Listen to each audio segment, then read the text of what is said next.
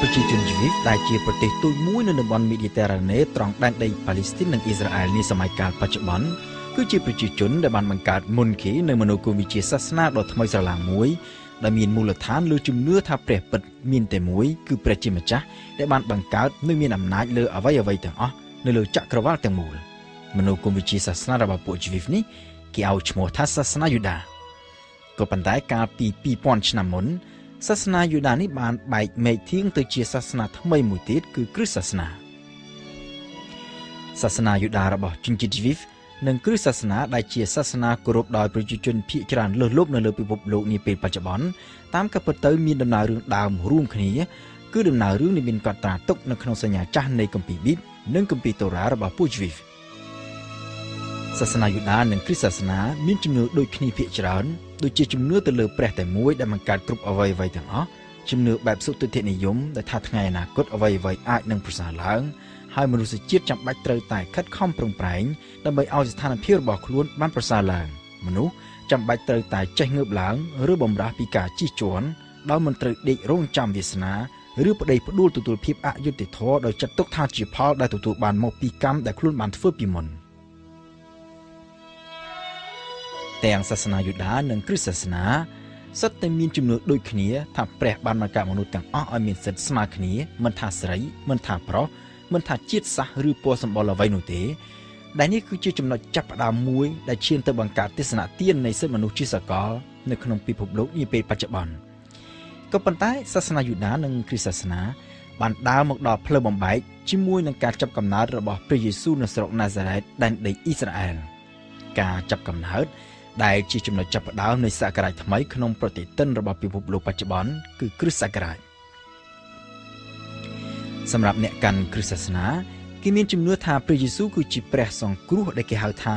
ព្រះយេស៊ូវគ្រីស្ទដែលមកជួយរំដោះមនុស្សពីអំពើបាបនិងពីទំនៀមទម្លាប់ដ៏ចាស់គំរិលនិងដ៏តឹងតែងរបស់សាសនាយូដាដូចជាការកាត់ស្បែកនិងការហាមឃាត់មិនឲ្យទទួលទានសាច់សត្វនេះឬសត្វនោះជាដើមម្យ៉ាងទៀតតាមសេចក្តីបង្រៀនរបស់ព្រះយេស៊ូវព្រះជាម្ចាស់ទ្រង់គឺជាវិញ្ញាណដែលមានវត្តមាននៅគ្រប់ទីកន្លែងទាំងអស់ហើយមិនមែននៅតែក្នុងវិហារនោះទេដូច្នេះមនុស្សគ្រប់គ្នាទាំងអស់អាចអធិដ្ឋានទៅព្រះពីគ្រប់ទីកន្លែងទាំងអស់ហើយអាចតាក់ទងដោយផ្ទាល់ជាមួយនឹងព្រះជាម្ចាស់ដោយមិនចាំបាច់ឆ្លងកាត់តាមមន្ត្រីសង្ឃដូចជាទំនៀមទម្លាប់របស់សាសនាយូដាពីមុនមកនោះទេការបង្រៀនទាំងអស់នេះហើយដែលធ្វើឲ្យមន្ត្រីសង្ឃនៃសាសនាយូដាដែលមិនត្រឹមតែបដិសេធមុនទទួលស្គាល់ព្រះយេស៊ូវថាជាព្រះសង្គ្រោះនោះទេក៏ប៉ុន្តែថែមទាំងចាត់ទុកព្រះអង្គថាជាអ្នកបះបោរប្រឆាំងនឹងសាសនាយូដាទៀតផងដូច្នេះហើយបានជាពួកគេចាត់បញ្ជូនព្រះអង្គទៅឲ្យអាជ្ញាធររ៉ូមប្រហារជីវិតនៅលើឈើឆ្កាងសាវករបស់ព្រះយេស៊ូវដែលមានជំនឿថាព្រះអង្គបានរស់ពីសគត់ឡើងវិញនៅថ្ងៃទី3បាននាំគ្នាបន្តចែកចាយសេចក្តីបង្រៀនរបស់ព្រះអង្គទៅដល់មនុស្សគ្រប់គ្នាហើយបានបង្កើតទៅជាវិហារឬក្រុមជំនុំនិងសហគមន៍ដែលគេហៅថាគ្រីស្ទៀនគឺអ្នកដែលមានជំនឿលើព្រះយេស៊ូវគ្រីស្ទសហគមន៍ដែលបានរីកសាយភាយកាន់តែធំឡើងរហូតទៅស្ទើរតែពាសពេញពិភពលោក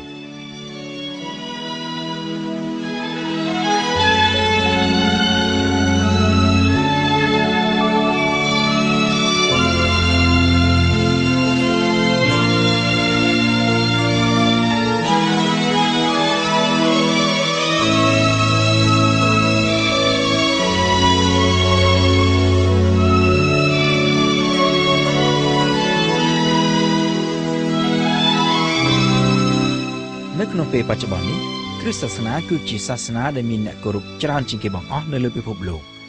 បើគិតជាសរុបគ្រប់ក្រុមនិងគ្រប់និកាយទាំងអស់គ្រិស្តសាសនិកជននៅទូទាំងពិភពលោកមានចំនួនជាង 2000 លាននាក់ធៀបនឹងអ្នកកាន់សាសនាអ៊ីស្លាមដែលមានប្រមាណជា 1500 លាននាក់និងអ្នកកាន់ពុទ្ធសាសនាប្រមាណជា 1200 លាននាក់មានអ្នកខ្លះបានចោទជាសំណួរឡើងថាតើហេតុអ្វីបានជាគ្រិស្តសាសនាអាចពង្រីកឥទ្ធិពលរបស់ខ្លួនរហូតបានក្លាយទៅជាសាសនាដ៏ធំបំផុតនៅលើពិភពលោកនាពេលបច្ចុប្បន្ននេះសម្រាប់អ្នកកាន់គ្រិស្តសាសនាចម្លើយគឺសាមញ្ញបំផុតគឺដោយសារតែនេះគឺជាសាសនានៃសេចក្តីពិតការជឿទៅលើព្រះពិតដែលមានតែមួយសម្រាប់អ្នកប្រវត្តិសាស្ត្រខ្លះវិញគេបានព្យាយាមបកស្រាយតាមបែបប្រវត្តិសាស្ត្រដែលគេគិតថាការរីកសាយភាយនៃគ្រិស្តសាសនានៅលើពិភពលោកនេះក៏មិនខុសពីការរីកសាយភាយនៃអរិយធម៌ក្រិចដែរគឺមានកត្តាចម្បងដូចគ្នានោះគឺចក្រភពរ៉ូម ចក្រភពរ៉ូមដែលកាលពីដំបូងបានធ្វើការបៀតបៀនធ្វើទុកបុកម្នេញពួកអ្នកកាន់គ្រិស្តសាសនាក្រោយមកបានคล้ายបន្តិចម្ដងទៅជាចក្រភពនៃគ្រិស្តសាសនានៅសតវត្សទី4នៃគ្រិស្តសករាជអធិរាជនៃចក្រភពរ៉ូមឈ្មោះកុងស្តង់តាំងដែលកាន់អំណាចពីឆ្នាំ306ដល់ឆ្នាំ337បានប្រែខ្លួនជាគ្រិស្តសាសនិកជនហើយបានកំណត់ឲ្យចក្រភពរ៉ូមយកគ្រិស្តសាសនាជាសាសនារបស់រដ្ឋហើយឥទ្ធិពលនៃគ្រិស្តសាសនាក៏បានរីកសាយភាយទៅតាមអំណាចនៃចក្រភពរ៉ូមដែនដីរ៉ូមទៅដល់ត្រឹមណាឥទ្ធិពលនៃគ្រិស្តសាសនាក៏បានទៅដល់ទីនោះក៏ប៉ុន្តែដោយសារតែចក្រភពរ៉ូមត្រូវបានពុះចែកជាពីរគឺចក្រភពរ៉ូមខាងលិចដែលមានរាជធានីនៅរ៉ូមនិងចក្រភពរ៉ូមខាងកើតមានរាជធានីនៅកុងស្តង់ទីណូបអាជ្ញាធរគ្រប់គ្រងវិហារគ្រិស្តសាសនាក៏មានការបែងចែកជាពីរដែរគឺគ្រិស្តសាសនាខាងកើតនៅកុងស្តង់ទីណូបនិងគ្រិស្តសាសនាខាងលិចនៅទីក្រុងរ៉ូមនៅពេលដែលចក្រភពរ៉ូមត្រូវដួលរលំនៅឆ្នាំ476នៃគ្រិស្តសករាជគ្រិស្តសាសនាខាងកើតនិងខាងលិចក៏ត្រូវស្ថិតក្រោមអំណាចនយោបាយដាច់ពីគ្នាស្រឡះហើយគ្រិស្តសាសនាទាំងពីរក៏បានចាប់ផ្ដើមដើរតាមគន្លងផ្លូវផ្សេងគ្នាបន្តិចម្ដងរហូតដល់ឆ្នាំ1054ក៏បែកទៅជានិកាយពីរដាច់ស្រឡះពីគ្នាគឺគ្រិស្តសាសនានៃអតីតចក្រភពរ៉ូមខាងលិចបង្កើតទៅជានិកាយរ៉ូម៉ាំងកាតូលិកដែលមានសម្ដេចប៉ាបនៅបូរីវ៉ាទីកង់គឺជាប្រមុខដឹកនាំហើយគ្រិស្តសាសនានៃចក្រភពរ៉ូមខាងកើតឬឌីសង់តាំង